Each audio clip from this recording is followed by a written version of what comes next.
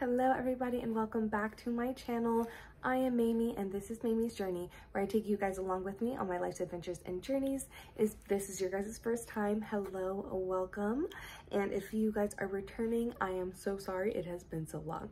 Guys, I have been gone on a little bit of a hiatus. I just gave birth to my baby girl just a couple days ago, so she is fresh and she is napping right now, so that is why she's with me.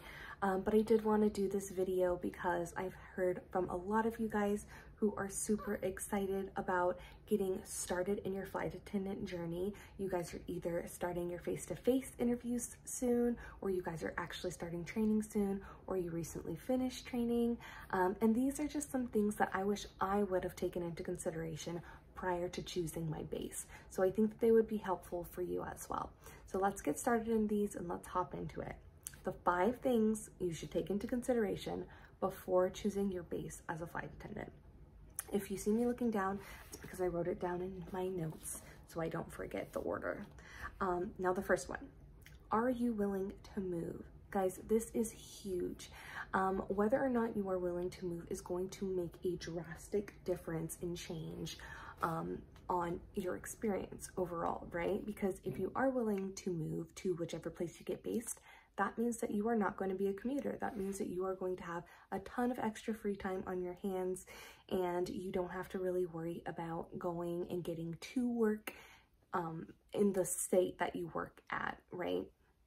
If you are a commuter, or if you aren't going to be moving to the base in which you are going to be working out of, then you are going to have a lot less time on your hands, and there's a lot more things that you're going to have to take into consideration when it comes to getting to and from work. So that's the first thing. Are you or are you not willing to move and change states and go wherever you're going to be based, right? The second thing you need to take into consideration for every single base that you are looking at and considering is the average cost of living. Are you going to be making enough hours on average to live in the place in which you are interested in possibly moving to? If not, are you going to be okay with commuting? And if that's what you're going to do, you need to look at the options for commuters, right? And whether or not you're going to have to pick up a certain amount of hours in order to make that work. So huge thing to take into consideration, right? Because the cost of living in Texas is going to be a lot different than the cost of living in Seattle or the cost of living in New York, right? Much, much different. The fourth thing, and this is a huge one, guys, responsibilities outside of work. Oh my gosh, let me go back. Number 3. Sorry, my mom brain is still going. I have pregnancy brain, it's lingering. Okay, number 3. Are you planning on having roommates? Are you planning on living alone? Are you planning on having a crash pad? Or are you planning on like living with family or friends, right? These are things to take into consideration and things that you should think about when it comes to whether or not you're going to be based in the place that you're going to live, or if you're going to move to the place that you're going to be based in, or if you're going to be commuting. Because if you plan on having a crash pad, then that's going to be far cheaper if you're a commuter, right? If you're not a commuter and you plan on living at a crash pad, that's also still going to be way, way, way cheaper. If you plan on staying with family and you are going to be a commuter, or you're okay with commuting and you have family or friends that you can stay with, that's going to be significantly cheaper than having to have your own place, right? If that is something that you do plan on doing and having your own place, you do want to look at the cost of living, how many hours you're typically going to get assigned, and how many hours you might need to pick up depending on where you're going to be living. But definitely take into consideration what places you can go to where you possibly have people already living there, where you could potentially stay with them, or, you know, have a roommate there, something of that sort. Lots of things to take into consideration when it comes to choosing your bases. Because if you don't want to live on your own, and you want a roommate, well then this is now the time to start talking to people in training and figuring out, like, do you guys want to be roommates? Do you guys vibe well? Do you want to move to a different place together? Like, are you guys both open to trying out a new state? I know lots of people from my flight attendant class who decided to become roommates and try out a new state together. So that could be a really fun opportunity for you. Huge thing to take into consideration. On to number 4 now, for real. Responsibilities outside of work. This is huge, right? So a lot of us have responsibilities outside of work. What they might be is completely up to you, but you need to stop and think about this before choosing your base, because this is going to help you determine whether or not you are going to be able to be a commuter, or whether or not you need to live in base, or just help you try to figure out your time management, right? So do you have animals or plants to take care of outside of work? If you have animals, you are going to want to hopefully be a decent animal parent and be able to check in and feed them and bathe them and make sure that you're giving them the love and attention that they deserve. Do they need to be let out? Are they dogs, or are they cats where they don't need to be let out? So lots of things to take into consideration if you do have animals. Are you a plant mom? Do you have, plants, or plant dad who needs to take care of their plants? Do you have actual children who need to be attended to? Do you have people who can oversee your children? Do you have a nanny? Do you have a partner who is going to be able to step in? Are you the primary care provider? How old are your children? Lots of things to consider when it comes to that. Do you have a house to oversee? Do you have school to tend to? Like, if you are planning on going back to school, or if you are currently in school, this is a huge thing to think about, because it does take a lot of time to commute. Now, granted, if you are a commuter and you are having to take a flight, that is time spent on a flight where you could be studying potentially, if you're able to like download any PDFs or readings or anything like that that you do have to study for.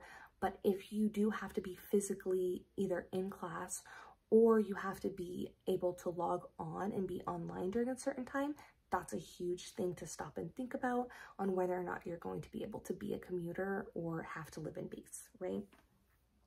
And then the last thing, guys, and this is a thing that I personally think is the most important to take into consideration before becoming, not before becoming a flight attendant, slightly, right? But also before choosing your base, and that's your reason why. So why did you choose this position and this career path in the first place, right? Now, you want to make sure that whatever you choose to do when it comes to selecting the place that you're going to be based in, make sure that it's going to actually allow you to fulfill your purpose in this position and your reason why. Because if it doesn't, then it can be very disheartening and be very hard to stay upbeat and happy about this position if you don't feel like you are being able to actually do the thing that you wanted to do, right, in the first place. So stop and think about your reason why. A lot of people wanted to travel, and that's, a major reason a lot of people start this position. Like, oh, I want to travel, I want to see the world. That's wonderful. Now stop and think about whether or not you wanted to see the world with the people that you know and love, like your friends and family, because that means that that's time that you're going to need outside of work, right? Which means you're going to need extra time outside of work. And that's a lot harder to do if you are a commuter. Whereas if you just wanted to travel and see the world and you were okay with doing that alongside of your crew and actually during work, then that's very different. It doesn't matter whether you're a commuter or whether you actually live in base, because you're going to be traveling to see the world regardless, right? So that's a huge, huge thing. Another part that moves into that reflecting of why is, did you want to do this job for more free time? Now, I think this is a huge thing that a lot of people talk about when it comes to being a flight attendant, because our schedules are very different. It's amazing. you know, you start your day and then you're working maybe like 2 or 3 days all in at one time, and then maybe you have like 3 to 4 days off before you work again. And that's really amazing. Sometimes you're doing quick short flights, and sometimes you have one long flight, but then you have like a 24, or possibly 48-hour layover in somewhere like London or Paris or whatever. So something like that is amazing if you are okay with that lifestyle. But if you didn't do this position because you wanted to, explore and be outside of the house for extended periods of time, maybe you did this position because you wanted more time with your loved ones, with your friends and family, then living in base is going to be a huge thing for you. So you're going to really want to take that into consideration. So if you do end up having to commute, choosing a state that is going to be easy for you to commute to is going to be a huge, huge thing. Because I'm going to be the person who rips off the band-aid and just tells you like it is. Commuting is not for the weak, for the faint of heart, right? This is not an easy thing to do. I was commuting. I am now based where I live, but prior to my first year of flight attending, I was commuting, and it was very difficult.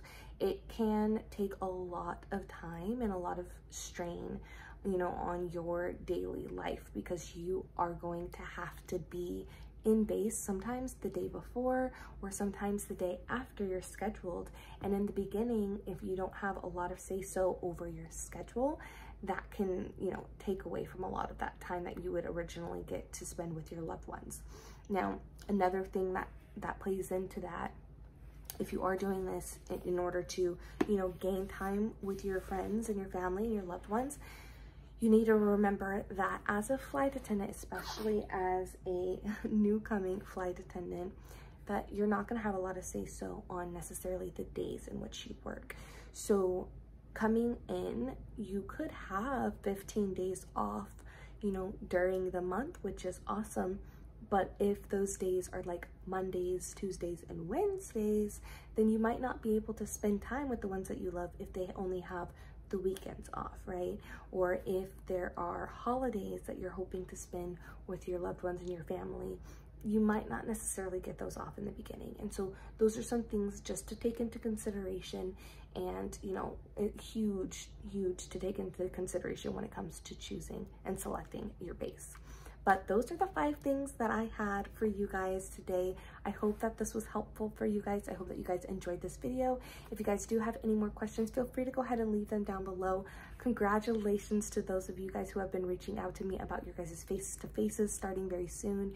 And if you guys do have any questions, please do not hesitate to reach out. I love hearing from you guys, and I love hearing about the success that you guys are finding in this career, or even about the hardships that you might be having. And I love giving you guys words of advice if I can in any way. So I look forward to speaking to you guys in my next video, and I'll see you guys soon. Bye.